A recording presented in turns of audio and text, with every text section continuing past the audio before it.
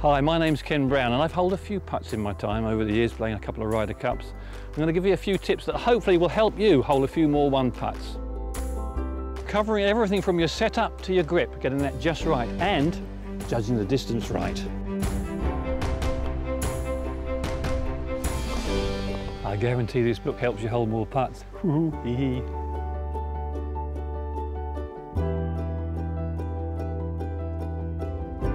Well, when you're watching golf on television or you're playing with your members, how do you grip a putter? You see so many different styles of where you can grip a putter. Well, there's a couple of key things that are absolutely vital when you're putting.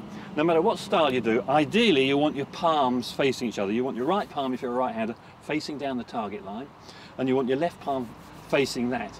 So no matter whether you use a conventional grip, an overlap grip, a cross-hand grip, your palms are always facing each other. You see the way someone does it like this, sort of pencil type grip.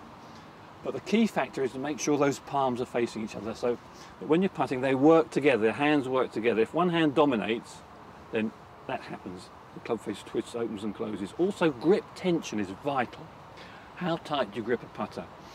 Well, I always likened it to perhaps how tight would you grip a bird. If you're holding onto a bird, you don't want to let it escape, you've got to grip it tight enough to do that, but you don't want to squeeze it. So just light enough. So if you're judging it between 1 and 10, and 1 you're almost letting go, 10 is as tight as you possibly can.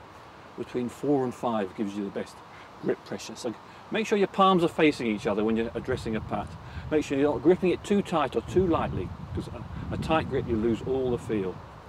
And then you can get your hands working together. It's very important that the grip stays consistent between the two hands, and then the hands work together. It gives you a nice rhythm to the stroke, and it allows you to deliver that club square more often. So it's as simple as that. Palms, don't grip it too tight, and make sure those hands are working together. And perhaps, you never know, boom, you might nudge a few more putts in.